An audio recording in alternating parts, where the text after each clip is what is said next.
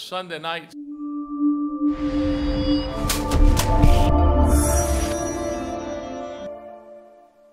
A lot to do tonight. First thing we'll do is we'll worship the Lord together in song. Let's stand if we would. And let's turn to page 415 in the songbook, 415. And we'll sing unto the Lord. Brother Tom.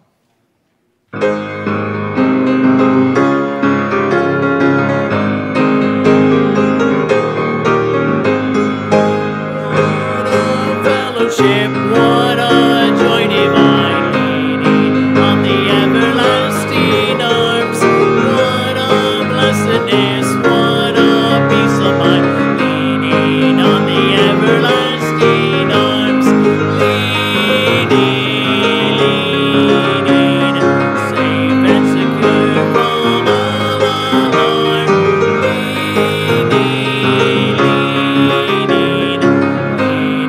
on the everlasting arms. Oh, how sweet to walk in the pilgrim way, leaning on the everlasting arms. Oh, how bright the path grows from day to day, leaning on the everlasting arms. Leaning, safe and secure from all alarms.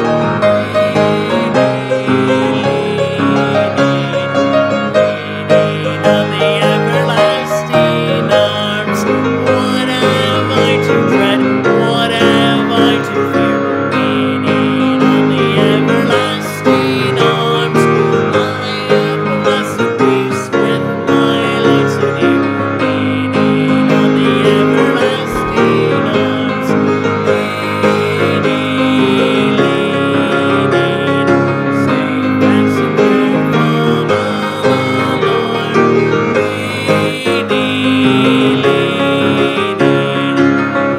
Leaning on the everlasting arms. Amen. You may be seated. We have a special treat for us tonight. We have our children in missionary dress of the different fields that our church sponsors or supports all over the world. And each child will represent a given area. Some child coming forward will represent maybe one missionary, while others will represent 5 or 6 in one particular area of the world. So they've practiced hard. They're all dressed up and ready to go. And we're going to let them do their children's missionary march. And when they're done, they're going to get ready for a song. And they'll be a special for us as well. Are the children ready yet? Are they ready yet? I don't think so. They're probably on a march coming in the building. So we'll say a few other things while they're getting ready. Let me get my Bible here. We had good service this morning, good start of our mission conference. Brother Daniel Brown brought a very thoughtful message and laid the foundation of this week's conference. And I hope that you come each and every night, Monday, Tuesday, Wednesday night. And we also have special music each night. We look forward to what the Lord has for us as a church. And just some things here that I announced this morning, I'll announce again. Remember that our vote comes up November 8th. We should vote and get out there. If you're not registered, if you know people that need to hear more about the proposals and the vote, please be much in prayer. And again, these proposals are not good ones. And so, especially all of them, but proposal 3 is really not good. We believe in life and not death. So remember to. And also, you can go online. There's different sources, myvotecounts.org. We've announced that. And Brother Levesque is with us tonight. Brother Josh Levesque, his father, Dr. Doug Levesque, he pastored for 25 years at Emmanuel Baptist Church. And here's where John and Joanne Ashley are members now. And he was there 25 years. And now he is the founder and director of BibleNations.org. If you go to that, that has much more to say about voting. I'm going to have him talk a little bit when his son comes up tonight for us. But we've got a lot going on. Don't miss a night. And let's see, are they ready yet? They're ready now. Okay. All right. Here we have our Children's Missionary March. They will sing a special, and then we'll have some more congregational singing. All right, children.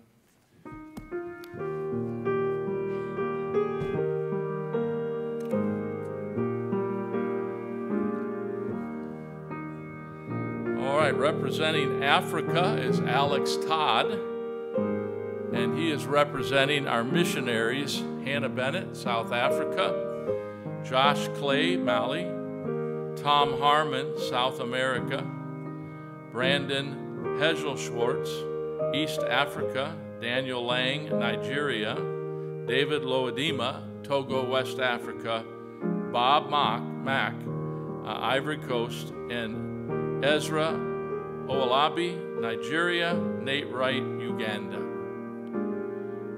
Australia and New Zealand is represented by Zeke Sharpetta, and he represents Ken Chapman. To Australia, Jerry Judd, New Zealand, Josh Schwarga, New Zealand. Brazil and Colombia are represented by Evelyn McLaren, and she is representing Brian Lawson, Brazil, Keith Putman, Brazil, Vladimir Silveira, Brazil, and Aaron Vance, Colombia. Canada is represented by Billy Todd, our missionary Russell Mackay in Vancouver, British Columbia. Cambodia and China and Taiwan are represented tonight by Caleb Sharpetta. He represents Eric Turnbull, Cambodia, China, and, China, we have two names, but for security reasons, we'll not mention them at this time. Brian Buckley, Taiwan, and Adam Waltz, Taiwan. Abdel Todd is representing Deaf Ministry. Fred Adams, Sword Deaf College in Tennessee, Reggie Rempel, Harvest Deaf College in Georgia, Alan Snare, Evangelist to the Deaf.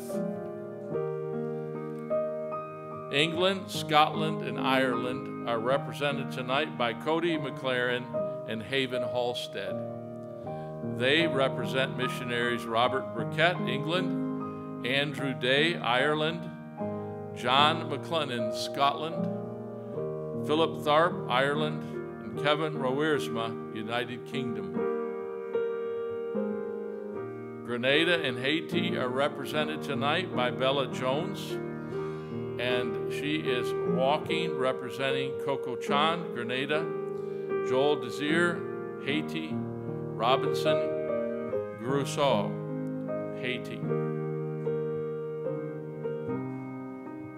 India is represented tonight by Levi and Hudson Mulder. They represent Cindy Ann Raskina to Indian and Zachary Warner to India.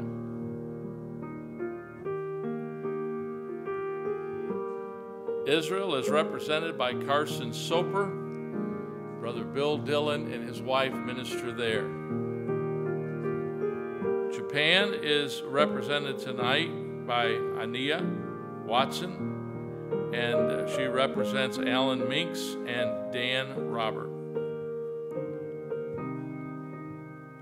Liechtenstein in Germany tonight is represented by Elizabeth Wright, and she represents missionary Daniel Brown to Liechtenstein in Germany, Jeremiah Cooley to Liechtenstein, Robert Hornung to Germany. Mexico is represented tonight by Trent McLaren, and Trent represents Richard Comer, Humberto Gomez, Robert Hawk. Tonight, our missionaries in the Middle East are represented by Gabe Jones. He is representing Mark Bachman in Turkey, Chris Phillips in Kazakhstan, and Iraq. Again, our names are withheld due to security. The military ministries are represented by Eli Sharpetta, and he is representing Mr. Roger Hopgood. Panama is represented by Kenton Moeller, and he represents our missionary Ethan Shields, who is a missionary pilot. and ministers also in the church. Papua New Guinea tonight is represented by Sadie Patterson, and she represents Brother John Allen, John Gray, and Reese Parfait. The Philippines are represented tonight by Gideon Sharpeta, and he happens to be representing his uncle, Tom Beeman, and Sister Jen that just went there just a month or so ago. So we're pleased for that addition to our mission program. Prison ministry is represented by Lucas Coyne, and he represents missionary Leroy DeMacelis with Rock of Ages Prison Ministry, and Jim Jones, Rock of Ages Prison Ministry. Aris Todd will be representing Puerto Rico tonight, and she represents our missionary Andy Sharpeta and Robert Tirado. Romania tonight is represented by Jana McLaren, and she is representing Matthew Welsh to Romania. Spain is represented tonight by Leo Coyne, and he represents Marky Bullock and Francisco Puente. Owen Tullison tonight, fine-looking preacher man, is representing Bible Printing and Church Planting Ministries. First Bible International, Bob Ford, Bearing Precious Seed, John Green, Local Church Publishers, and Jeff Kruchko, Mongolia Mission Graphic. Also representing home missionaries, AAA Crisis Pregnancy Center of Livonia, John Ashley, In Spite of Ministries, Mike Childers, Clarksville, Arkansas pastor, Christian Law Association, David Gates, the Arabs of America in Dearborn, Dan Hayden, New York Russian Jews, Jason Kendrick, Evangelism, Tent Ministry, Terry Kendrick, Evangelism Church Helps, Josh Levesque, Dearborn Baptist Church, Dearborn, Dave Ryburn, Montrose, Colorado, Hector Sharpeta, Warren, Michigan, Ronnie Starr, Native Americans in Florida, and Barry Williams, field representative for BEMA. Retired missionaries are represented also Ron Corley, New Mexico, Navajo Indians widows is Grace Wilson tonight. She is representing the following widows. When we have one of our workers go to be with the Lord, we continue to support their widow. And Grace is representing Jacqueline Fuller. She is the widow of Bob Fuller, military to Germany. Peggy Rice, Ronnie Rice's wife in deaf ministry.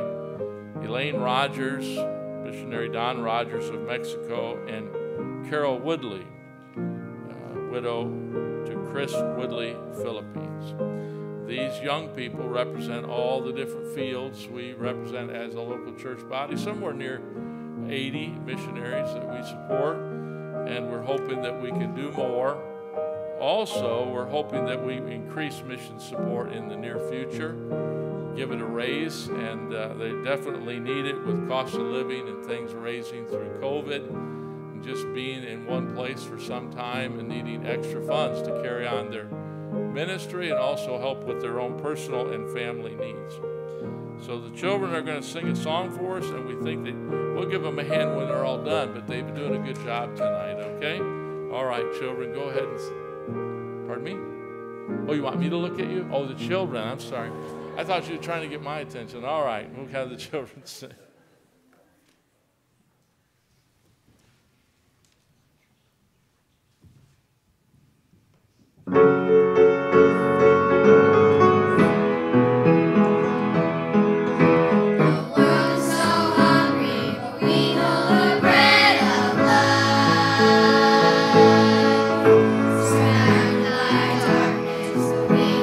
Name of the Lord.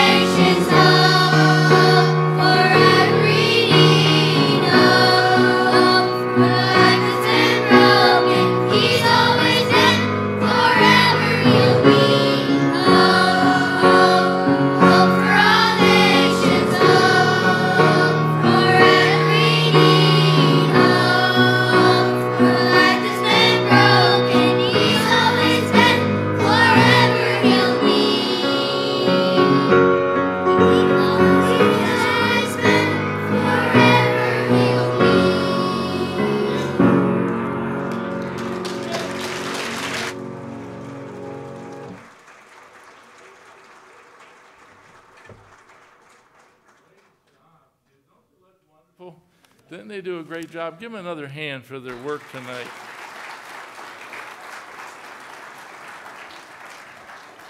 Also, I want to thank the workers that got them ready. It's a process. It's a lot of work. And also our children's ministry servants here at the church, junior church and Sunday school and master club and, of course, Vacation Bible School, Outreach for Children. Thank all of you to get involved in those ministries. And these children are being discipled in these programs. And we believe in the full commission of Christ, going all the world, tell them about Jesus, baptizing them, and also teaching them. That's discipleship. And the children are being discipled by our children's ministry staff here at the church. So thank for all you do. Let's stand again. We're going to go into the next part of the service singing number 45. Number 45, Guide Me, O Thou Great Jehovah. And then we'll carry on with the rest of the service. Brother Tom.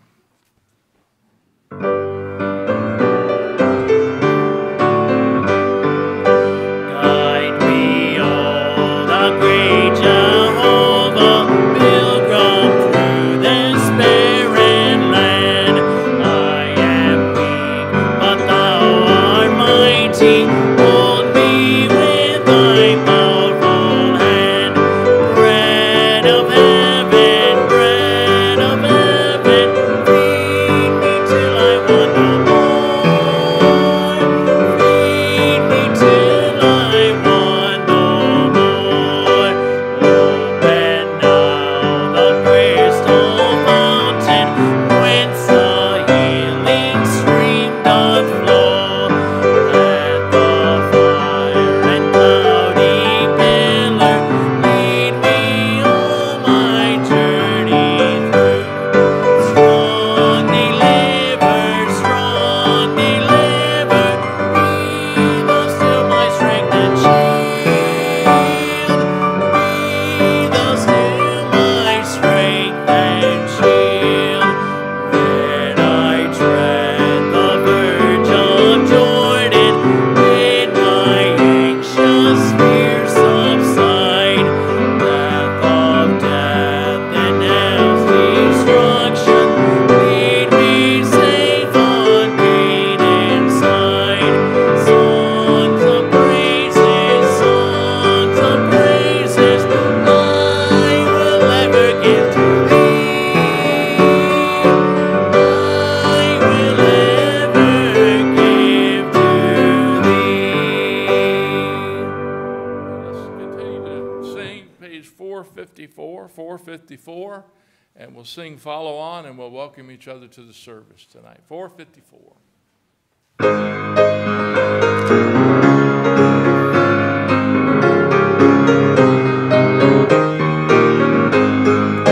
Down in the valley with my Savior I would go, where the flowers are blooming and the sweet waters flow. Everywhere He leads me I would follow, follow on, walking in His footsteps till the crown be won. Follow, follow, I would follow Jesus. Anywhere, everywhere I would follow on. Follow, follow, I would follow Jesus. Everywhere He leads me I would follow on. Down in the valley with my Savior I would go, where the storms are sweeping and the dark waters flow. With His hand to lead me I would never, never fear. Danger cannot frighten me if my Lord is near. Follow, follow, I would follow Jesus. Anywhere, everywhere I would follow on. Follow, follow, I would follow Jesus. Everywhere He leads me I would follow on.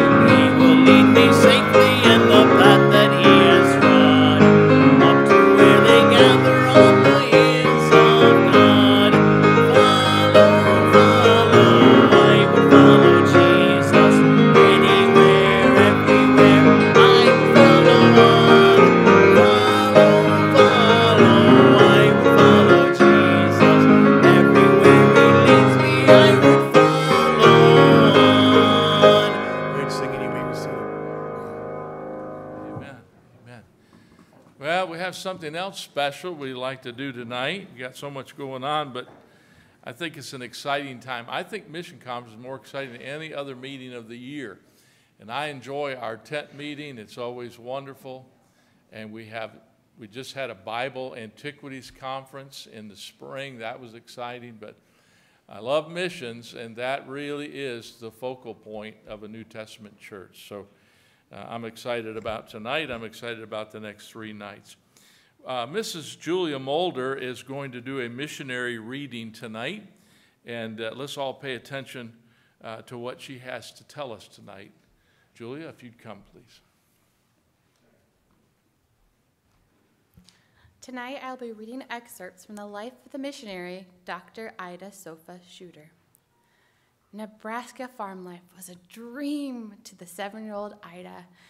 There was wide open fields to run through, sweet-smelling hay to play in, and the most beautiful horse to take care of. These happy days on the farm almost made her forget what had happened a year ago in India. Almost, but not quite. It was those children's eyes that'd be forever etched up in her memory. There was rows and rows and rows of pain-filled eyes, all looking to her for relief. The eyes were so weak, they could scarcely be opened. Eyes so full of hunger, they were longing to be satisfied. Even though Ida's basket was full of bread, she could only give them enough to really satisfy their hunger, not enough to really satisfy their hunger. Her mother had been clear about that. Only 1 chunk of bread, Ida. Just 1 chunk of bread for each child. Otherwise, those in the back will get nothing. It was hard, but Ida obeyed her mother. 1 chunk of bread wouldn't satisfy those poor children in India's famine, but at least their tummies wouldn't rumble so much during the Bible story. That evening, as Ida looked at her own dinner, she felt guilty for having so much when they had so little. But all that was behind Ida now that her missionary family had returned to America because of her father's poor health. She loved the comforts of America, where there always seemed to be plenty of food to go around. Ida decided that she would never return to India. She wanted the life that was easy and to be in the land of plenty. College dreams. The girls giggled as they crowded in the secret meeting place. The furnace room was the perfect spot for the bunch to examine their loot. Florence had borrowed the headmistress' pen.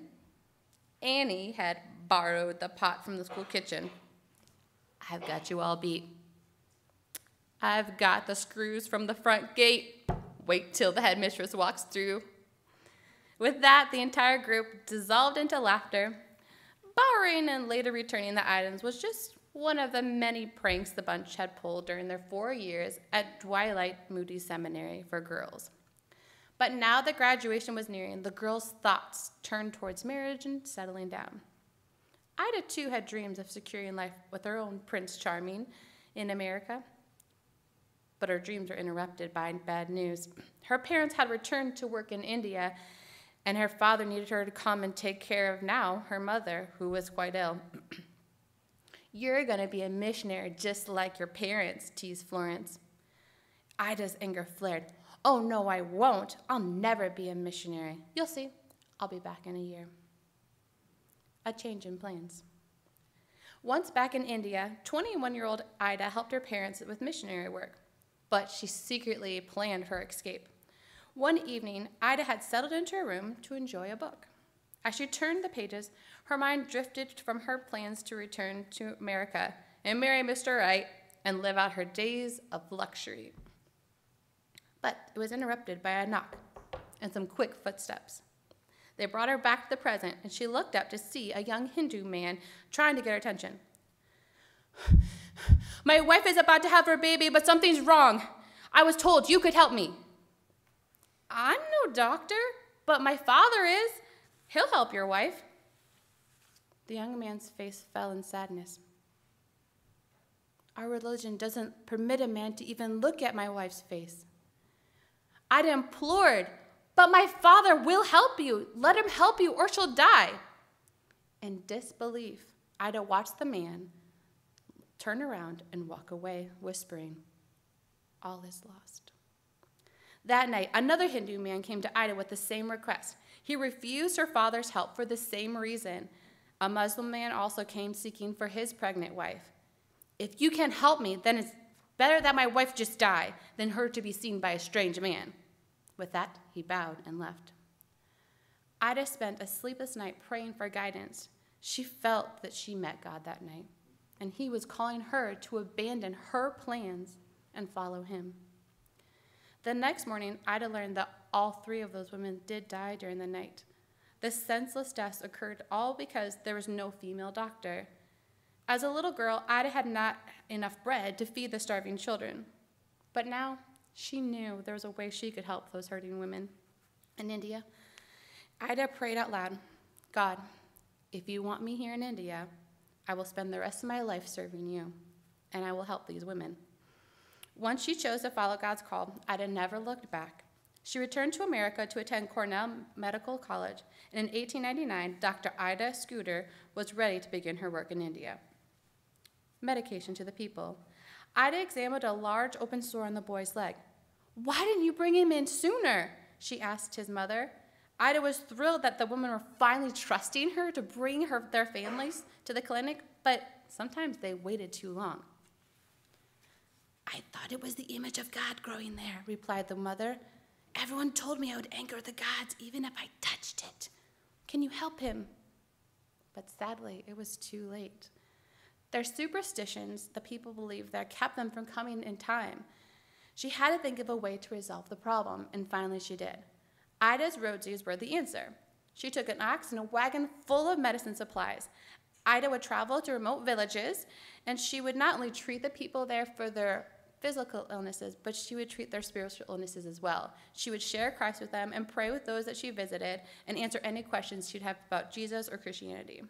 The last thing that Ida did is she set in her mind to not only heal their illnesses there, but to train Indian women as nurses and doctors so they could help themselves. Though no one believed that women could be able to pass the final doctor's exam, Ida pressed on. When the scores were finally tallied, 14 of her students had passed. Ida's dreams of teaching Indian women to help themselves became a reality. Ida helped start the Vellore Christian Medical College and Hospital, which is today known around the world for excellent research, healthcare, and disease prevention. Their Bible classes are held in 9 different languages. Chaplains pray with the patients, and Dr. Ida Scudder, who once promised never to work in India, left a legacy that continues to touch millions today.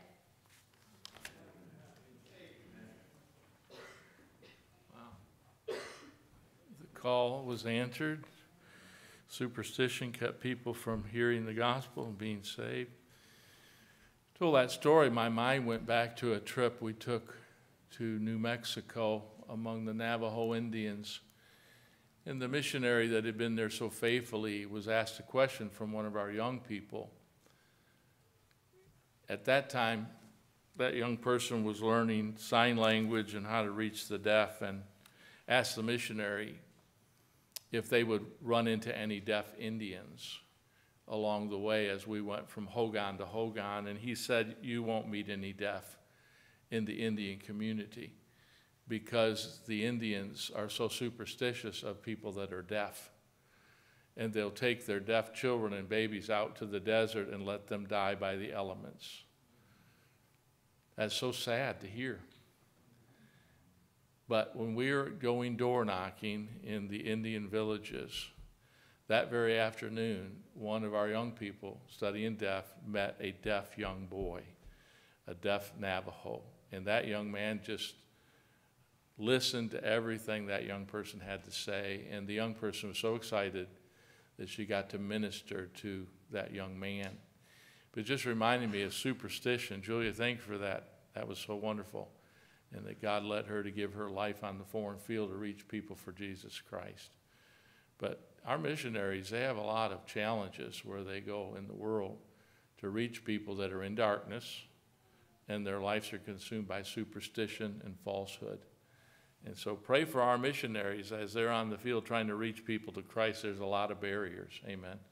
Thank you, Julia. We enjoyed that. Thank you so much. At this time, a little different tonight. I like the difference. I'm going to have Brother Josh Levesque come. Brother Josh is now pastoring in Dearborn Baptist Church. He's going to give us a report of that, and then have your dad say a few words at the end, if you would. Thank you, Josh. Thank you for your work. Amen. God bless you. Well, thank you, Pastor Brown. Thank you all for having us back here today. Feels like it's been a long time, probably just over a year since we were last here, and a lot has happened in 1 year, and so we have a lot of exciting things to report. But my name is Josh Levesque, and minister in Dearborn, Michigan. Just over 1 year ago, we moved to Dearborn and have had the privilege to start the Dearborn Baptist Church, and we just celebrated 1 year of Dearborn Baptist Church last month in September. And our first year has gone by so quickly, and some incredible things have happened. We spent our first 9 months as a portable church, meeting at the Doubletree Inn on Ford Road and Southfield Freeway, and packing up into a trailer, unpacking every week. Thankfully, the Lord gave us some great helpers during that time to handle a lot of the labor and energy that it took to have church in a hotel. But the Lord didn't have us there for long. Well beyond our expectations and well ahead of our expected schedule, the Lord provided for us to move out of the hotel. We set that as a goal at the beginning of the year, not knowing how the Lord would do it. But in January, we were approached by a group that wanted to help us finance some property. And certainly unexpected in year one to be able to do something like that. But the Lord kind of gave it to us right at the right time. And we went shopping. We went searching and found a beautiful property right in the middle of Dearborn. It's a historic church building, just under 6 acres of property. Building's about 10,000 square feet. And the listing price was well outside the range we were able to ask, even with the help of outside groups. But praise God, the group came down well over half their asking and wanted to sell it to a church. It was a church that was kind of on closing down at the time. And so the Lord allowed us to purchase that property, and we were able to move in July, and we spent all summer renovating, promoting a grand opening, and we had a grand opening of a new property in Dearborn on our first anniversary. And only God could have done something like that in Dearborn, where the property is way outside of our reach, and especially a property of the nature that we have. It's a beautiful place, and something we did not imagine we would ever be able to minister in a place like this in the city of Dearborn. The building has done some incredible things for us. Not only have we not had to pack our church up into a trailer every week, which is a blessing, but we've been able to see so many more people come into the church. We had 117 people come to our grand opening service back in September. We've continued to have good attendances ever since. We've had new visitors. I could say this, new visitors every week since our grand opening. Just a steady stream of people from the community coming in, finding out what's going on. This morning was an especially exciting day. Not only was it a beautiful fall day, and I'm sure you all enjoyed that as well, but we were able to have our second ever baptism service this morning.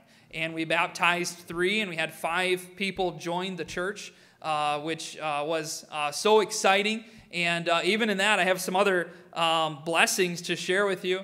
Just from this morning's service, we did have a few newcomers, but among the newcomers, a Yemeni man named Naji had planned to visit online. I had seen the email come in, and never know whether those people are going to show up anyways when they plan online, but I was expecting someone, not sure who, but Naji came this morning. He sat and he heard the preaching, and I got to talk to him after the service. We were having a baptism. I said, stick around and watch the baptism. I want you to see it. And I took a minute to just explain to him what baptism is, what it represents. And he watched the baptism service, and afterwards I got to speak with him, and he said, can I be baptized? And this is a man who grew up in a Muslim home and wants to be baptized. And I explained to him, Naji, baptism means that you believe in Jesus. It means you've accepted Jesus as your Savior. And he said, yes, I want to be baptized. So praise God, that's just some fruit that, again, is something we'd been praying for, that we would see some people come from the Muslim community, from the Yemeni community, and come into the church. And it's something we had been working hard for, but something that the Lord just did. Sometimes we think, it's going to be so much work, and we're going to have to do all of these things to see it happen, and yet we see that the Lord is capable of building His church anywhere in the world. And I was so encouraged by that this morning, just to see some of that fruit start to come in that form. And as we were packing up the baptistry, draining the pool and packing it up, we had another man stop by. He said, I've been saved for a couple years, and I know that I need to be baptized. Can I come join your church and be baptized? And it's just amazing what the Lord's been doing and continuing to build his church. And we owe so much to all of you and to many churches like yours who have a heart for missions and are willing to financially support missionaries and church planters. And we have been so strongly supported. It's allowed us to move into this property, do some incredible renovation over the summer, and get it ready to go, purchase the things that we need to man a facility. And the Lord has just continued to give us all of the things that we need and continue to show us the way and continue to teach us that God can do the impossible. And our faith has grown so much during this time that as I am sitting now kind of at the end of year 1, thinking about, well, what is year 2 and what is year 3 going to be?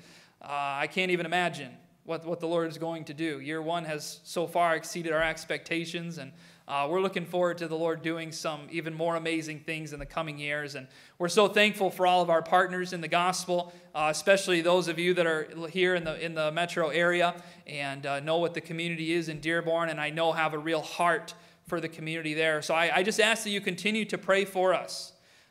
Pray that the Lord will provide, and pray that the Lord will continue to give us some strategic contacts in the city, that we see people continue to come to faith and be baptized. And we're in a strategic place in a strategic time, I believe.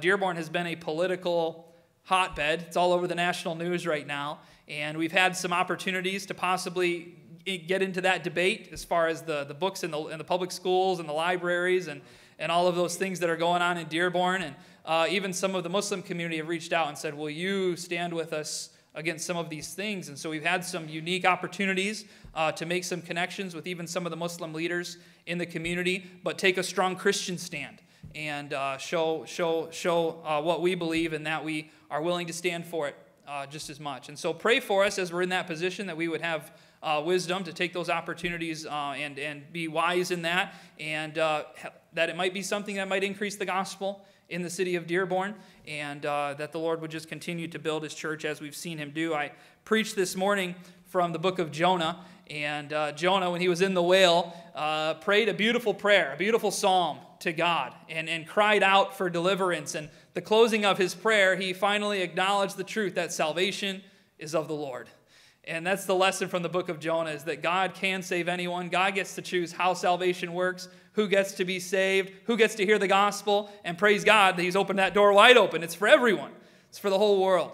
And so we've been just thrilled to be able to be your co-laborers in the city of Dearborn, and to so appreciate your missions heart and appreciate this church. We pray that God continues to bless all of you, and that we're able to represent this church well in the ministry there at Dearborn Baptist Church. Thank you for your support. Thank you for your prayers. I'm excited to have my dad along with me tonight, and he was able to be with us for baptism services this morning in Dearborn. And he runs the Bible Nation Society. They have a great podcast that's just started that talks about a lot of these cultural issues from a biblical perspective. And so Pastor Brown invited him as well to come give you a little update and some of the upcoming topics that they'll be covering as well. I'm Dr. Doug Levesque. I'm Josh's dad. More and more, I'm Josh's dad everywhere. So praise the Lord. When you bring your kids to missions conference and you raise them to love the Lord and you kind of send their direction, you don't know what they're going to end up being. They might tell you one day, I'm going to Dearborn to plant a church, amen, or wherever. And so I wasn't sure about Josh going to Dearborn, amen. I gave him support. I gave him an AR-15 and said, good luck, son, with all that. But man, he loves people. He loves all kinds of people, and the church is just getting all kinds of people in there. Praise the Lord. And it's great. I've been in 300 churches the last 7 years, and so many independent Baptist churches are not King James. But I'm glad to be in a King James church. I just wanted to say that because you don't get to say that everywhere, amen? And I love it. People come to Josh's church, and they're from all different cultures, and they're like, well, why the King James Bible? Amen? So he's got multiple ministries there. But in pastoring in Owasso for all those years, we decided that we really needed to teach government and civics through the scriptures. And so we started the Bible Nation Society. BibleNation.org is the website. This is our second year having a podcast. I've written 6 books. I've co-written with some people. There's other books on there. Brother Ashley's books are published through the Bible Nation Society as well. And really, you know, this book tells you how to be saved. It tells you how to run a church. It tells you how to start a church. It tells you how to be married and what marriage and family is about. This also tells you what a nation is, what a nation's for, what government is about. It's also that. I wrote a book called The Design and Destiny of Nations. It comes right from Scripture. Scripture tells you what a nation is, what a government is, what it's supposed to be doing. It's supposed to be serving God. Did you know that? And so we go around to churches and we help them with their civics and explain the Bible in cultural events. Isaiah 26:2 says, "Open ye the gates that the righteous nation which keepeth the truth may enter in." Amen? And so I challenge you to go to Bible Nation Singular, BibleNationSingular.org, and check out our books, thousands of articles, and our podcast as well. We just this week are releasing podcasts on Proposition 1 and 2 is one podcast, and then Proposition 3 as well. And we do about a half hour on each one of those podcasts. And so many churches are not knowledgeable and are not proactive like this church. So I probably don't need to be preaching to this church, but go on there and check that out and vote no on the proposition. Free country, vote however you want, but vote no, okay, and on those propositions. And I just want to say thank you for supporting my son in missions, and love the fact that you guys are right here reaching out in prayers and support, and all kinds of people even going over working on the buildings and things like that. So I'm so grateful. Pastor, we love you. Thank you very much. Yep. That's good. We'll need to get Brother Doug over here to preach or teach for us in the future. That'd be wonderful. Well, at this time, we're going to have John McLaren and his wife. Not the family, just husband and wife. Okay. And Kirsten, they're going to sing, and then we're going to move on in the service. We'll get our offering together here. And so, men, if you'll get ready for that, okay? Thank you.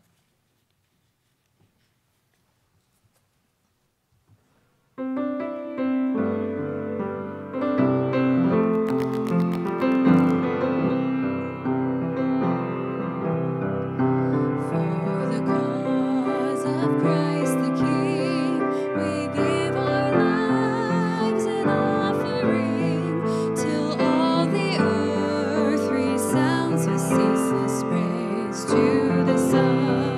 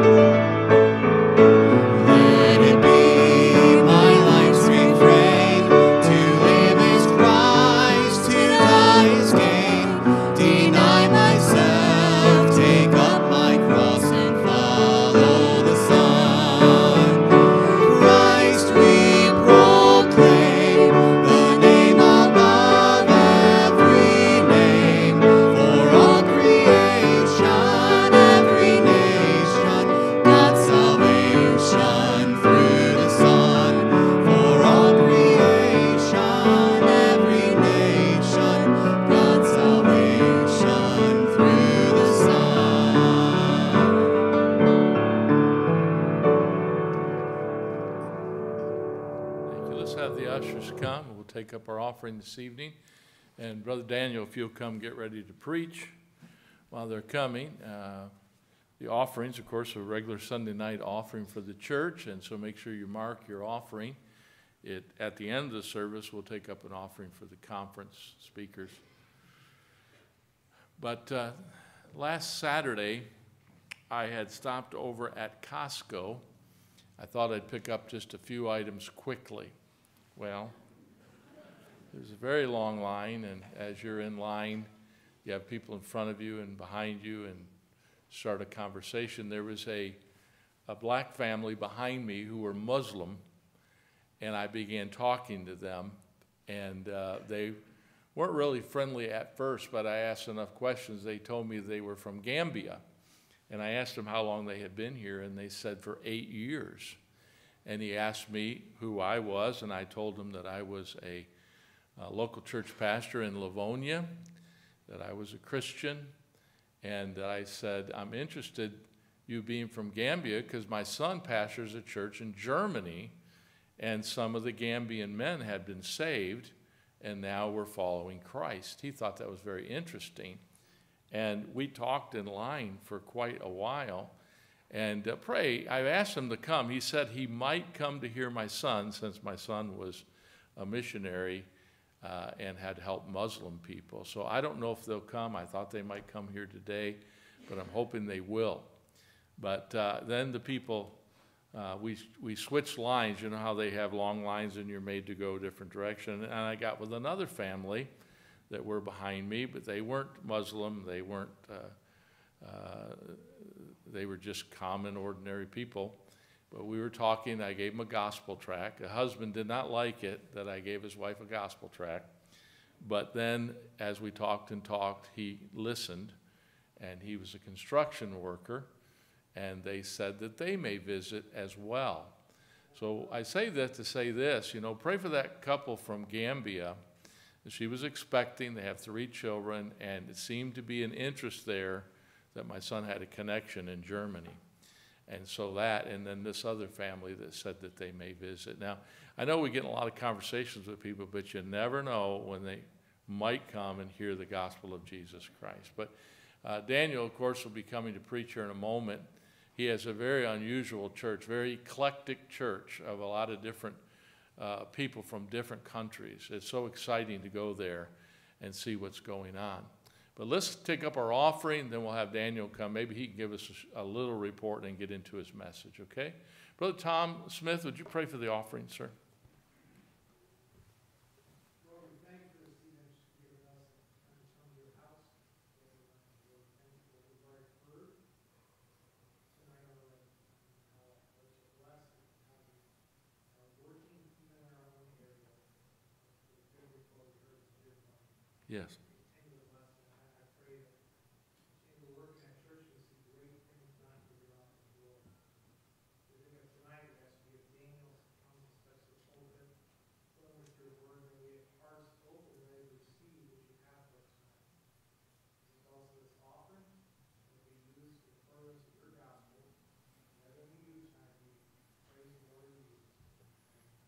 Amen. Thank you, Brother John.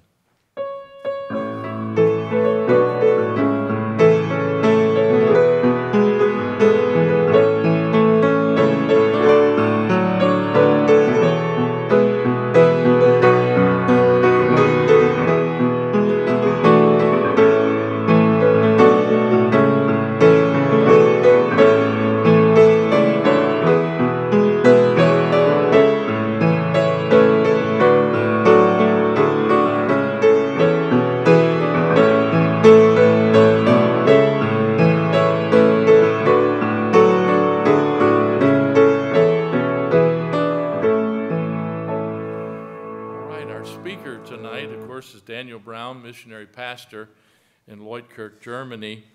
He and other men have worked together in Rhine Valley Project, and he can explain that to you through the week. But Daniel, again, he has a very unique ministry over there. We have some of our people have gone and seen that, a lot of refugee work, and of course the German people as well. So Daniel, come and share a little bit, and then go ahead and preach what you have on your heart tonight. And Brother Levesque, I understand there was a day where I was Pastor Brown, and then there came a day where I was Daniel Brown's dad, and that's where I'm at. I understand that. Okay. Well, amen. I enjoyed hearing from Brother Josh, and I got to meet him in summer, and I have to tell this. We met at the coffee shop, and he was not planning on, or he didn't know if he was coming to the tent meeting or not. I don't know. I don't remember if he had heard about it. But I said, we're going to the tent meeting tonight. Why don't you come? What should I wear? Right? And I said, I'm not going to wear a tie. Don't wear a tie. Just come. And so he came. And, of course, against better advice, he didn't wear a tie. He should have wore a tie because Dad called him up to pray. And here he is, a liberal, not wearing a tie. I don't even know if your prayer got through, to be honest with you. But I really enjoy, and I hope we get to spend some more time fellowshipping with them. I have to tell you, Parkview, just being in the part of the world that we're in, experiencing ministry with different cultures, if we moved back here, I'd be tempted to split my membership between Parkview and Dearborn Baptist, because I just love being around the different cultures and seeing, when you get everybody to singing together, it doesn't always sound great. It doesn't always, it's not always the best sounding music, but it's such a reflection of that scene in heaven before the throne, and it's wonderful. And so I'm very praising the Lord, very thankful for what God is doing over there in Dearborn. And glad that as we are members and we support missions here, so glad that we have some small part in that. And yes, most of you know, probably all of you know, that the ministry in Lloydkirk was started the opposite of the way a typical German ministry is started. When we tell the German Christians how our church started, they're like, that's weird. But we actually began by reaching refugees, and it wasn't a plan, but we started reaching the refugees because they were the needy people around, and they were open to hearing what we had to say. So we started with them, and from that small handful of refugees, they then reached out into the German community, and actually the first people that came would have been invited by Nigerian African refugees into our little Bible studies. And so now there is a multicultural German-speaking church. And I will say, I'm very thankful for the furlough. We did the furlough back in the summer, 3.5 months. That was the first furlough we'd done in 8 years. And it was so good. It was really, even though it was a short amount of time for a furlough, we were blessed and encouraged by it, refreshed. I don't think we realized how much we needed it until we'd been here and then even gotten back. And I was reading just recently where Elijah, the angel of the Lord, fed Elijah, and it says he went in the strength of that food for 40 days. And just this period we've been back, a month and a half or something like that, but been just so refreshed and encouraged, and sort of a new perspective, trying to help the church transition away from us, which is a challenge. But that furlough was very helpful to get us where we needed to be. And so this first year, brother, exciting, powerful, save all of that up like the food that the angel of the Lord gave to Elijah, because there will be obviously some times that are challenging, but God gives us these breaks and these blessings to keep us going. Very thankful for that. Let's go ahead and take our Bibles and turn to John 17. John chapter 17, yes. And I'll be honest, the easiest way for me to do a series is just stay right here in the same chapter and let the Lord's word speak for itself. I was able to speak with Dina today. They watched the service and were in on it. And it's just encouraging to see the different reactions to this morning. I have to be honest, I didn't know if the majority of you were with me half of the service. And then I've had some feedback this morning that some people have been listening and they understood, and it was helpful to them, and I praise the Lord for that. You see, these foundational truths, they're vital.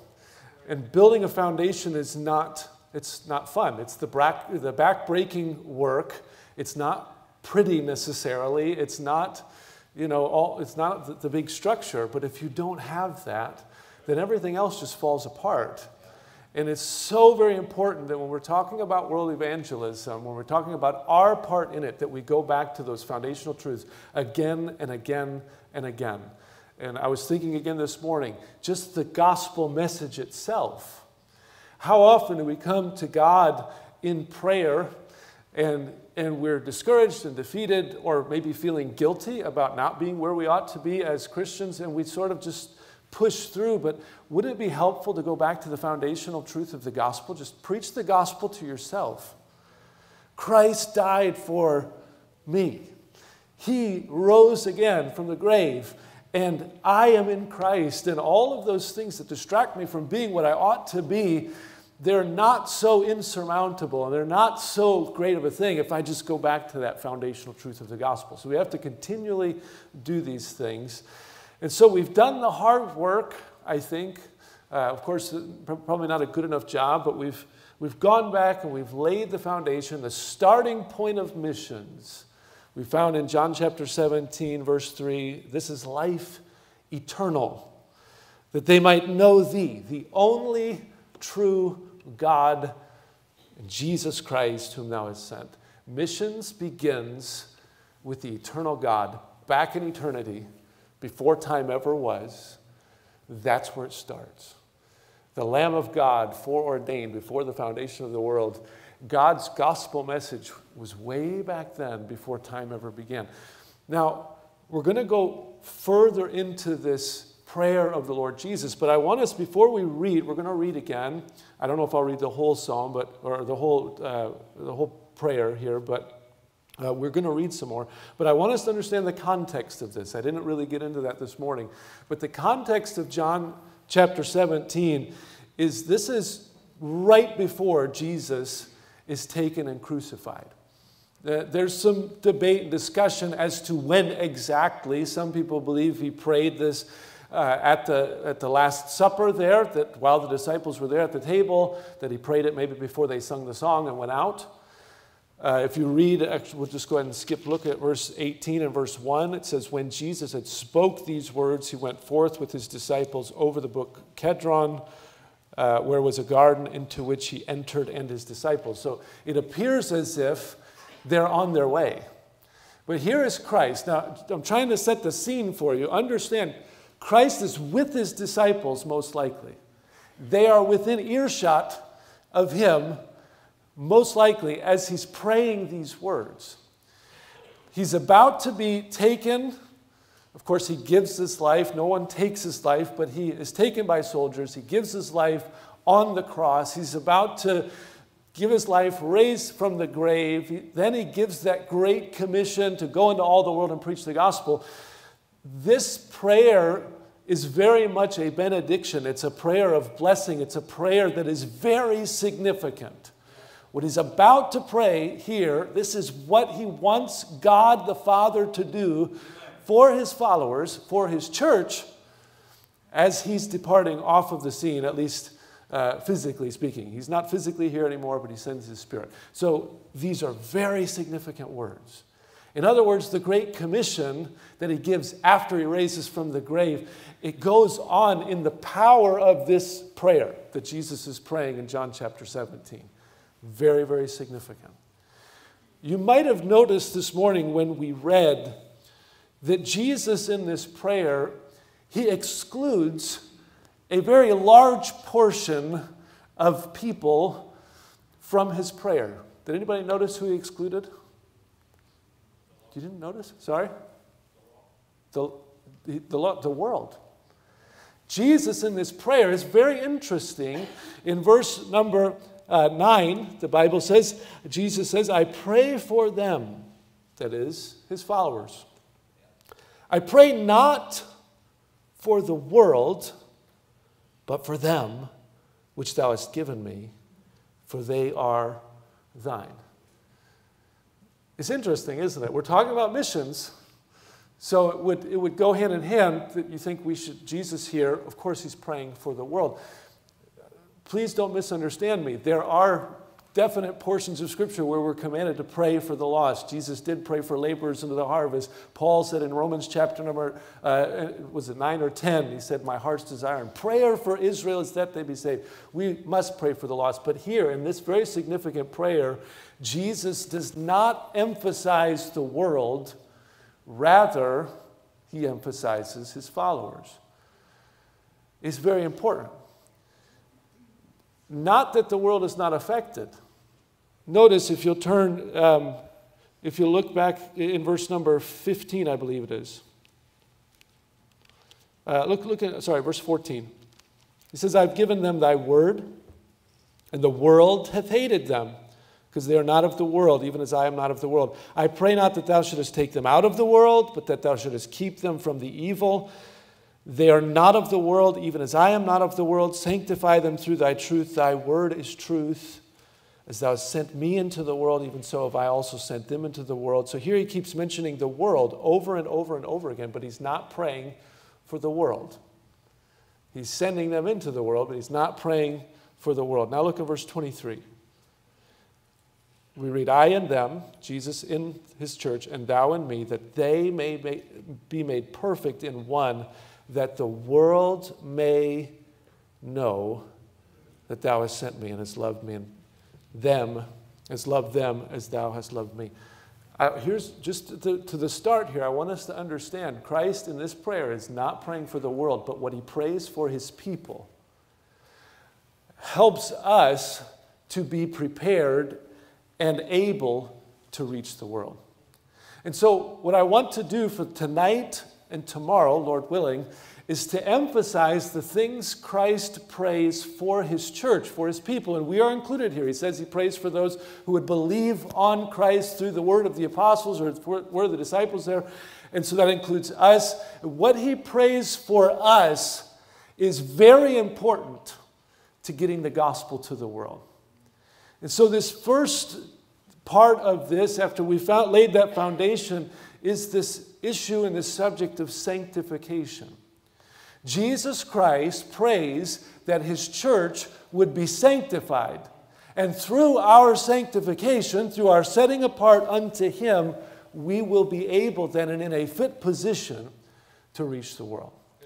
So that's just the thesis statement. That's the sort of the starting. Now let's dig in and read it. We will go back to the start. John chapter 17 and verse number 1. These words spake Jesus and lifted up his eyes to heaven and said, Father, the hour is come. Glorify thy Son, that thy Son also may glorify thee. As thou hast given him power over all flesh, that he should give eternal life to as many as thou hast given him. And this is life eternal, that they might know thee, the only true God, and Jesus Christ, whom thou hast sent. I have glorified thee on the earth. I have finished the work which thou gavest me to do. And now, O Father, glorify thou me with thine own self, with the glory which I had with thee before the world was. I have manifested thy name unto the men which thou gavest me out of the world. Thine they were, and thou gavest them me, and they have kept thy word. Now they have known that all things whatsoever thou hast given me are of thee, for I have given unto them the words which thou gavest me, and they have received them, and have known surely that I came out from thee, and they have believed that thou didst send me. I pray for them. I pray not for the world, but for them which thou hast given me, for they are thine, and all mine are thine, and thine are mine, and I am glorified in them.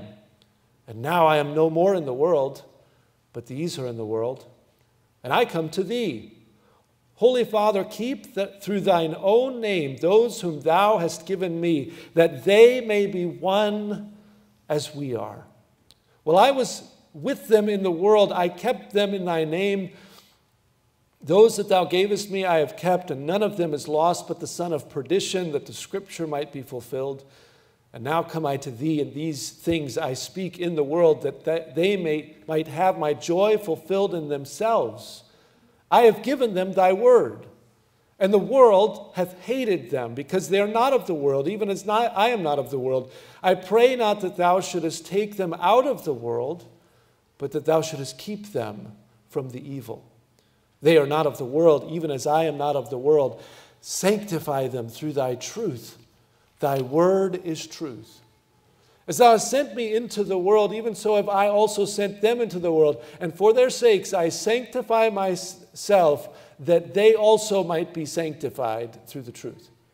Neither pray I for these alone, but for them also which shall believe on me through their word, that they all may be one, as thou, Father, art in me, and I in thee, that they also may be one in us, that the world may believe that thou hast sent me.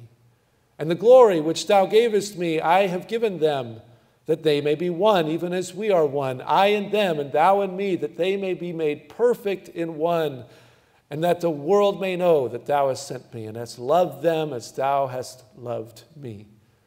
Father, I will that they also whom thou hast given me be with me where I am, that they may behold my glory, which thou hast given me. For thou lovest me before the foundation of the world. O righteous Father, the world hath not known thee, but I have known thee, and these have known that thou hast sent me. And I have declared unto them thy name, and will declare it, that the love wherewith thou hast loved me may be in them, and I in them. Let's pray, and we'll continue through the message. Heavenly Father, we give you thanks for your word. We give you thanks for the word that was made flesh, the Lord Jesus. We thank you for the eternal gospel that is centered around the eternal Son of God, through which we can receive eternal life and join into this wonderful eternal love that exists in the Godhead. And Lord, I pray that you would please help us as a church. Help us, Father, to get back to the foundational truths from which a solid missionary movement within our church can take place. I pray that you would do your work in our hearts. I pray that you would draw us closer to yourself. And I pray that Christ would be magnified in all that is said and done. I ask this in Christ's name. Amen. So we need to understand that what Christ is doing here in this chapter, in this prayer, is he is absolutely praying for things that are vital to our effectiveness in this world. Everything that he's praying, if we want to see what God wants to do through his church, what Christ wants to do through his body, we look in this chapter and we see it is sort of a synopsis of what he wants to accomplish in us and therefore through us. It's very, very important for us to notice all of these things that are in here. And so we notice he's not praying for the world, he's praying for us. He's praying for the church. Praise the Lord that he didn't stop praying for us. Some people call this passage the high priestly prayer, and I know there are some reasons for that, but the reality is he didn't stop praying. He continues to intercede for us on our behalf. He's there and taking our prayers to the Father. And praise the Lord for this. He gets all of his prayers answered. This is wonderful. The Son gets all of his prayers answered. He's taking on our behalf these prayers to the Father. And so what is it that he's praying for? We notice a few things, but tonight I want to focus on this issue of sanctification.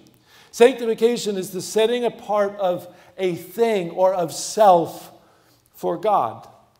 In John chapter 17, this is really a small example, a small portion of the life of Christ, but it represents in this chapter everything that Jesus was about in his earthly ministry. Everything that his life was about.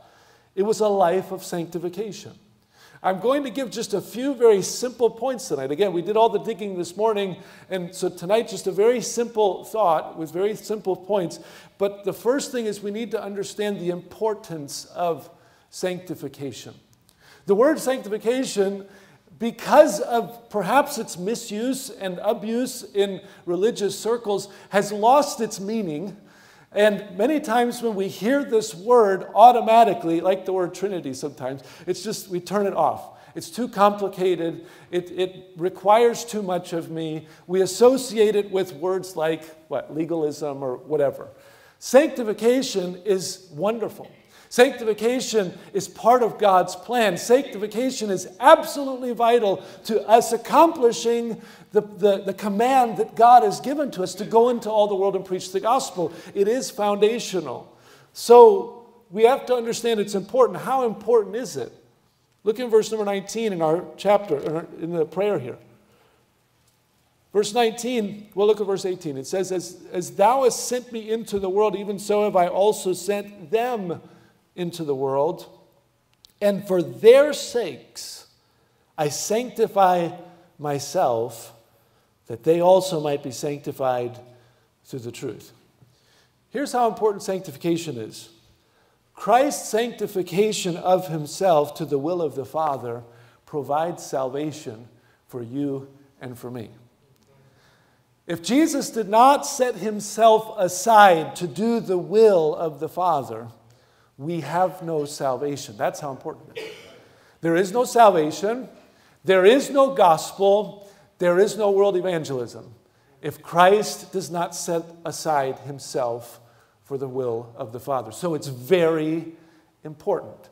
You cannot be a believer in Jesus Christ. We call ourselves Christians.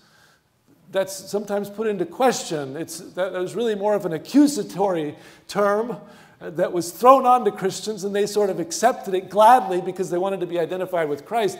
But we cannot be a true follower of Christ, indwelt with the Holy Spirit, and not be in some way sanctified to God. Why is that? Because God does that initial work of sanctification. When we place our faith in Christ, God does what we cannot do. And he takes that soul, he takes that individual, and he places him inside of Christ. And what is that? Sanctification. He's setting us apart from the world to himself. We are sanctified because of the sanctification of Jesus Christ, because he set himself apart. It's very, very important. But it's also important on our end. In the book of Hebrews, go ahead and turn over to Hebrews, chapter number 12. Hold your spot in John. Just as we could not be saved if Christ did not sanctify himself, so we who are ambassadors in Christ's stead, representative of Christ, if we are not sanctified, others cannot be saved. I'll prove that from Hebrews chapter 12 and verse number 14. Hebrews chapter number 12. My Bible's, it's all coming apart, so I'm trying to find. Hebrews chapter 12. I won't say who made the Bible because it would be bad advertising for people we know. Hebrews chapter 12, verse 14. Follow peace with all men and holiness, without which no man shall see the Lord. That word holiness in other passages, for example, 1 Thessalonians chapter 4, is translated sanctification. What does that mean? Right there he's saying if we don't have sanctification, if we are not set apart unto God, no man will see the Lord. Well, that's exactly the opposite of what the modern church movement is saying today, isn't it? The opposite message is being preached. We need to not sanctify ourselves so that others can see Jesus. I read something recently. It was the most ridiculous thing. It said, follow Jesus. Don't follow the Bible. Don't follow this, that. They're listing all of these fundamental truths, and of course the Bible. Just take a big breath and follow Jesus. It's impossible.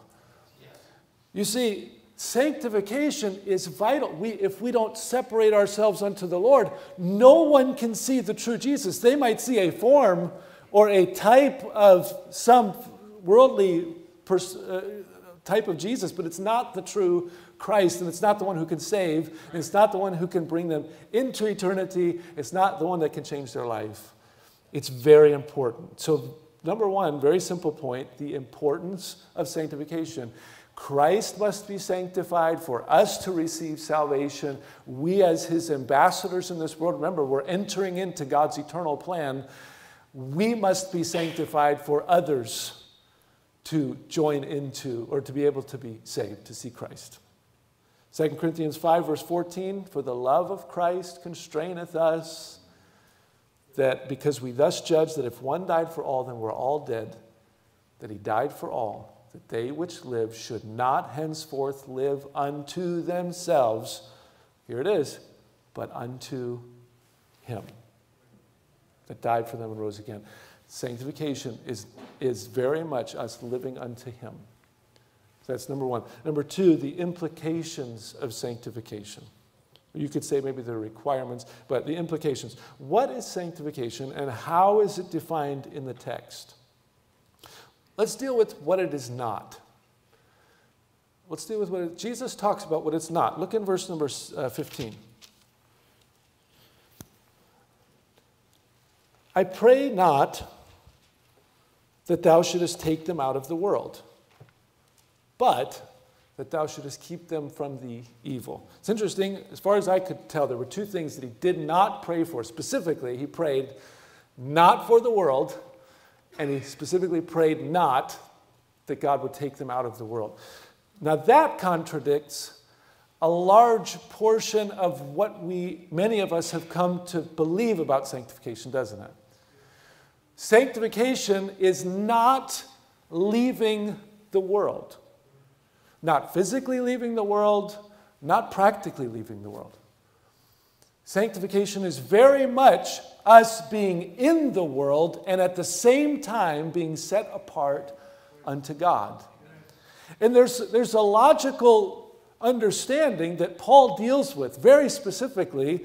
Let's look at it. 1 Corinthians chapter 5. 1 Corinthians chapter 5 and verse number 9.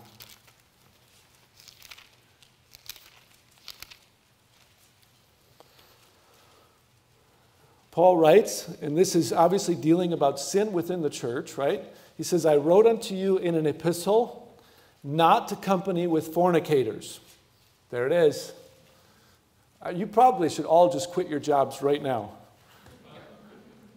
No, he goes farther. Yet not altogether with the fornicators of this world, or with the covetous, or extortioners, or with idolaters, for then must ye needs go out of the world.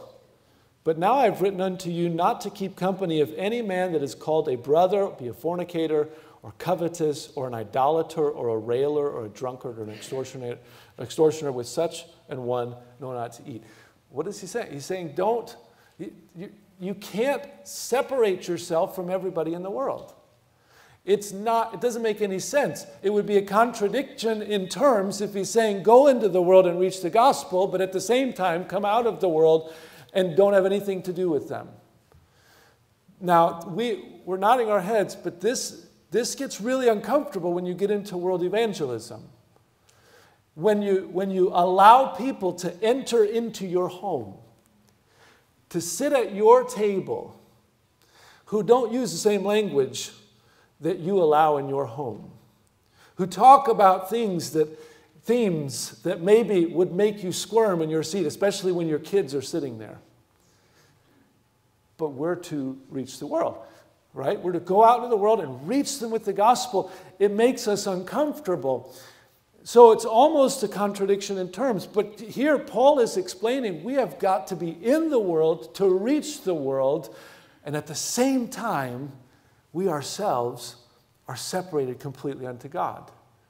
That would require for us then to invest in how we're teaching our children, wouldn't it? You know our family, you know our children. Our children don't have any Christian friends. Sorry. And this might just blow some of your minds. Our kids don't go to a Christian school. You know why? It's illegal. They can't go to a Christian school in Germany.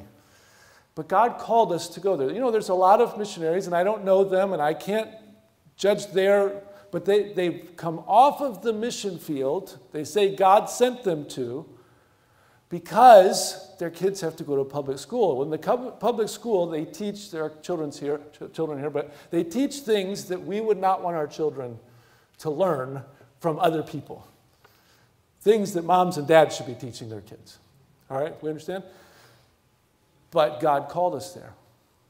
So what are we going to do? I just recently heard a message with somebody talking about Titus and Timothy, the requirements of a pastor, and using this for saying a pastor was unqualified to be a pastor because his adult child was not living for God. I'm thinking that is taken so far out of context. And what he said was, did you send them to a public school?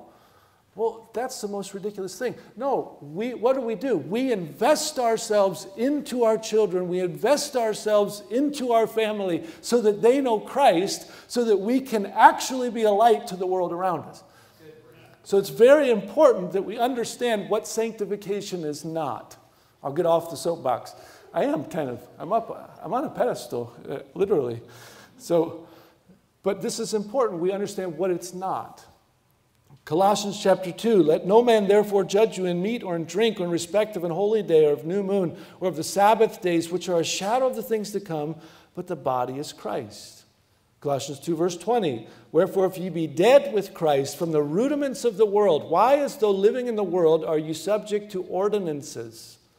Touch not, taste not, handle not, which are all to perish with the using after the commandments and doctrines of men, which things have indeed a show of wisdom and will worship and humility and neglecting of the body, not in any honor to the satisfying of the flesh.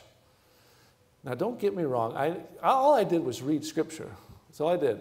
But I know Daniel doesn't believe in separation. No, I believe very much in separation. I believe in biblical separation and sanctification. But Paul is writing here and he's saying sanctification is not about what you don't do. It is not about all of the things that you have this list of it's a checklist, but it's never-ending things that I'm not involved in. Sanctification is very much that I'm completely and utterly sold out to Christ. So this is what it's not, but what is it? So I've just sort of given my definition, but let's look at what Christ said in John 17. He gives us a perfect example of what sanctification is. John chapter 17, let's begin, and we're going to go backwards from the end of this prayer all the way up to the beginning. Verse 26, Jesus says, I have declared unto them thy name. He's speaking to the Father, and will declare it. Here we have Christ saying, my ministry is to declare thy name. Look at verse 25.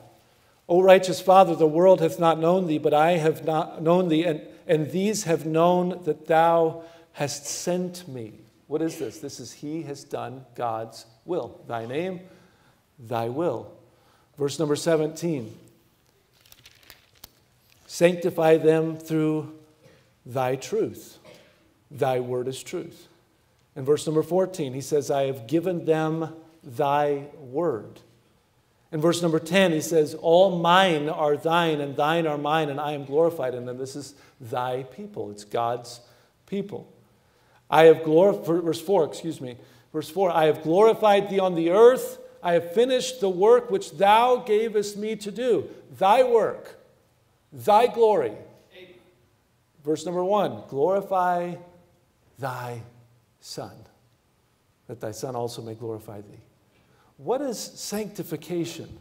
Jesus said of course it's all intentional, but as you walk back through this, you see that Jesus is saying to the Father, everything that I'm doing, everything that I am is you. It's for you.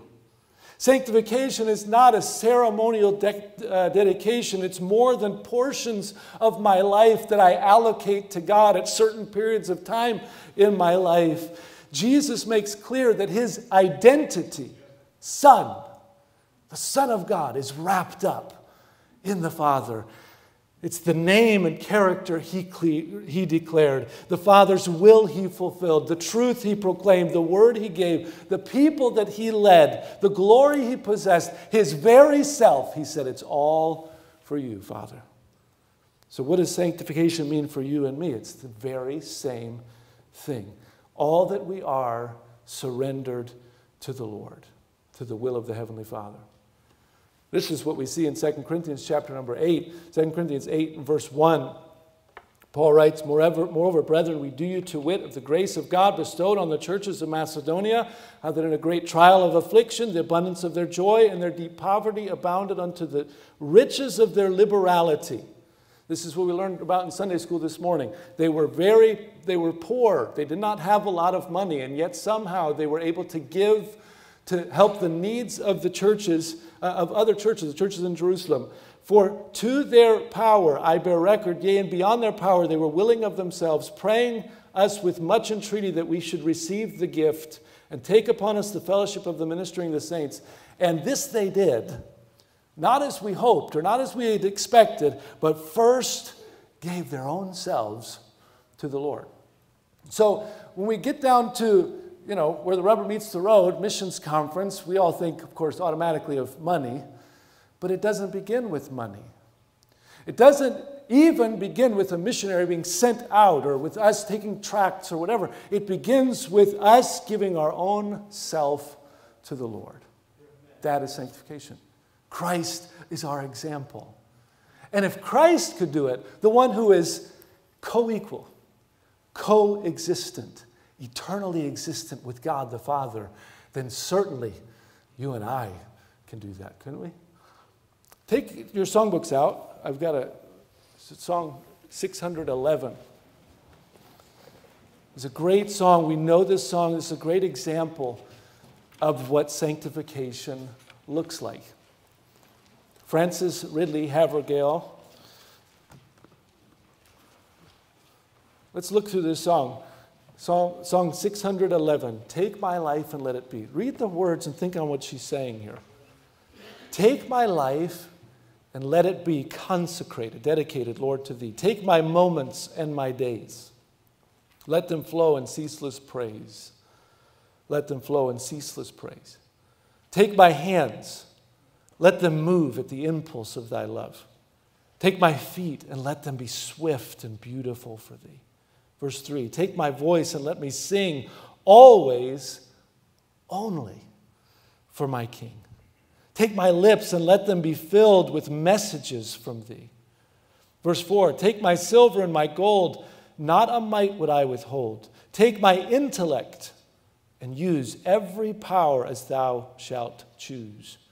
Verse 5, take my will and make it thine, it shall be no longer mine. Take my heart, it is thine own, it shall be thy royal throne. Verse 6, take my love, my Lord, I pour at thy feet, his treasure store. Take myself, and I will be ever only all for thee. Very practical, gets into our everyday life. Everything, my dreams, my goals, my family, my children, my marriage, all of it belongs to God. Sanctification. If the church, we're almost done, okay? But if the church, if you are not sanctified, you will not be that solid foundation from which missions goes forth. It can't happen. Because a church that is somehow living for self will never truly go with the right motivation or with the right heart, with the right enthusiasm, with the right, what's the word? I was telling Dad this morning, my English is just, I have a hard time finding words. Stick-to-itness. It's not even the right word, but it sums it up, right? We're not going to go with that if we are not sanctified unto the Lord. So how do we get sanctified? Jesus gives us the answer. The inspiration of our sanctification. Where can we be sanctified? Of course, we're sanctified in that Christ gave himself for us. Those who are saved are automatically placed inside of Christ. God sanctifies us. But look in verse number 17. Jesus says, sanctify them through thy word. Thy word is truth. Now, I want to speak to this just for a second. This isn't the message. But there's an element of our society, even with Christians, where we sort of cower at a statement like that. To say that the Bible, God's word, is absolute truth, it's just not intellectual enough. But the reality is, if this is not absolute truth, you have no foundation. Your Christian faith is really, it's just as good as any other religion in the world. And the resurrection of Christ is called into question, and if Christ is not raised, your faith is in vain. Either it's true or it's not. Jesus said, your word is truth. Truth is foundational. It's found. If it's not based upon God's word, must be called into question. And so Jesus says we're sanctified through the word of God. Our sanctification is entirely contingent upon the place God's word has and holds in our lives. So we look in verse number 8. Verse 8, it says, for I have given unto them the words which thou gavest me, and they have received them. So this word was a received word. Jesus gave them the words, they received them. And he goes farther, and have known surely that I came out from thee, and they have believed that thou didst send me. So this word of God was given by Christ and received by his disciples. What does that mean? Believed. The word of God brings salvation. It was a received word. It's a regenerating word. How do we know that? In verse number 14, I have given them thy word, and the world hath hated them. Why? Because they are not of the world, even as I am not of the world. What was it that called the disciples, caused them to not be like the world anymore? The word. Jesus gave them the word, and the word changed them. Not a transformation, turning over a new leaf, or any of those things we might say. He made them completely new. He gave them a new nature. We are now in Christ. And if any man be in Christ, he's a new creature.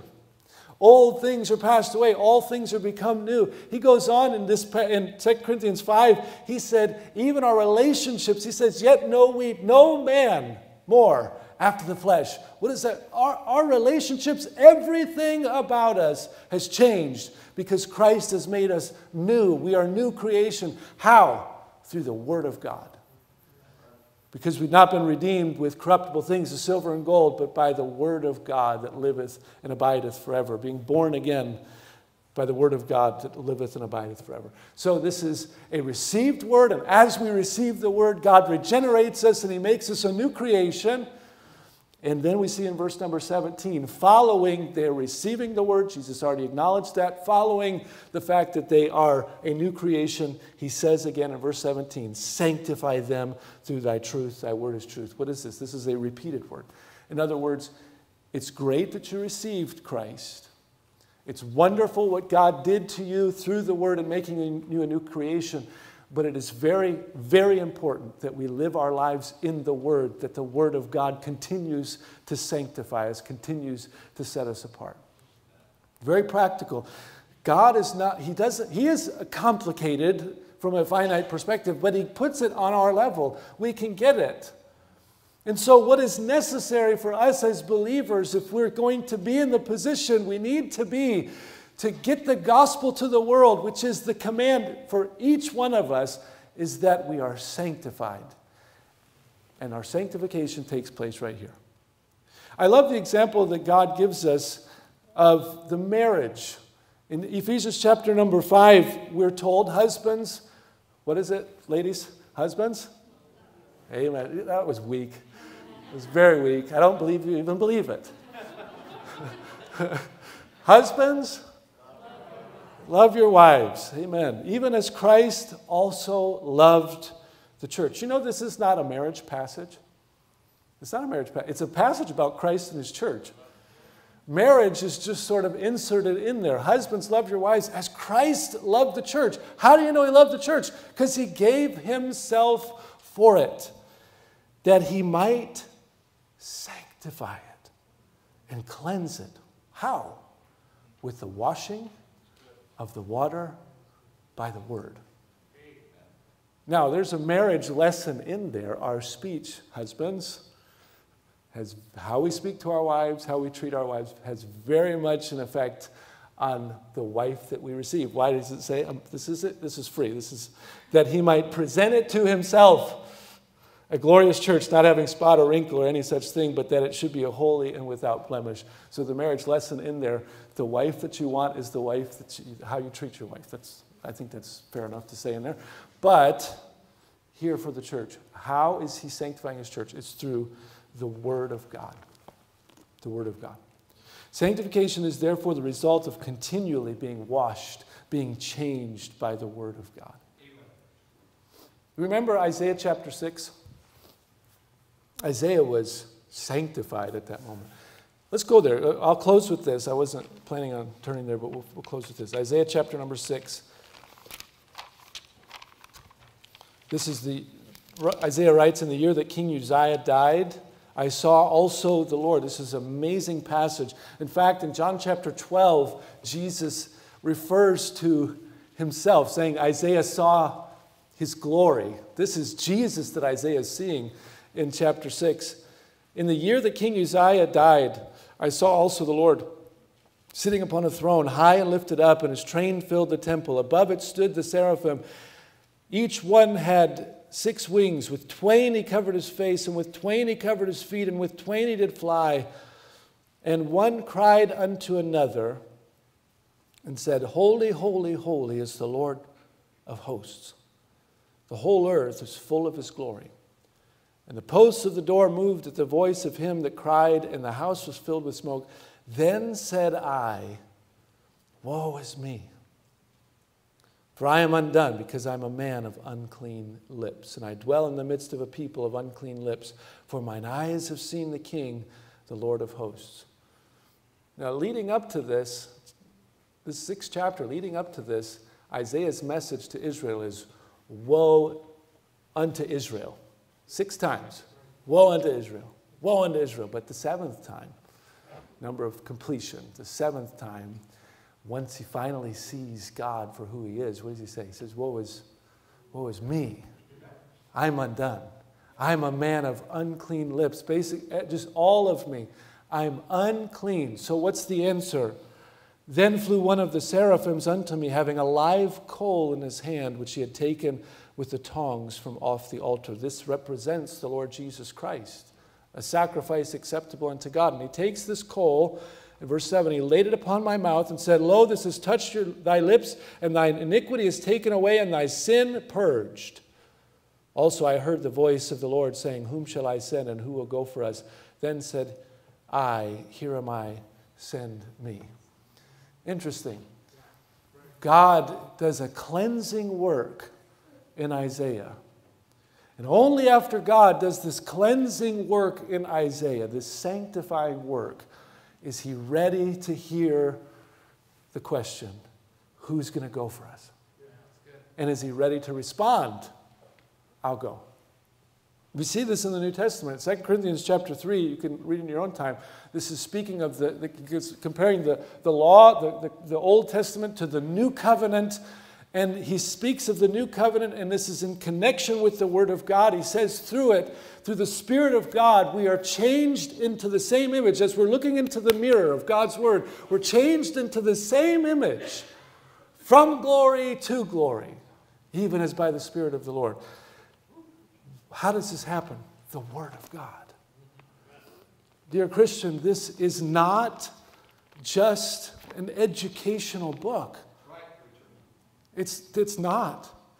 How many, and we don't, I hate to give a wrong impression, we don't suffer like some of our brothers and sisters in Christ suffer in some places of the world, but there have been many lonely situations where this book, this has been the only thing that keeps us going.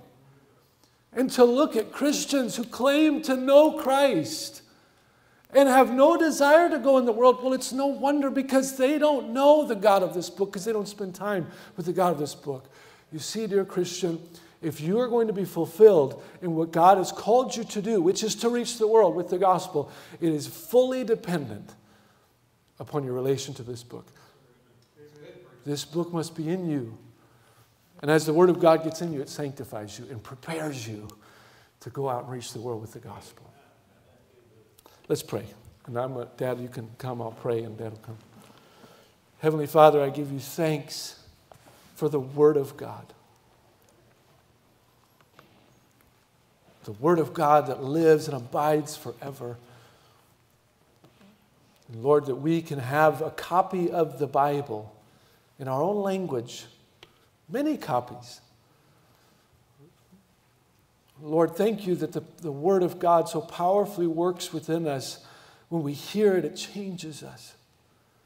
Lord, I pray that in this missions conference that we as a church would renew our commitment to live our lives within the pages of this book. Change us, Lord, into the image of Christ and make us fit to go into the world to preach the gospel of Christ. In Christ's name I pray. Amen.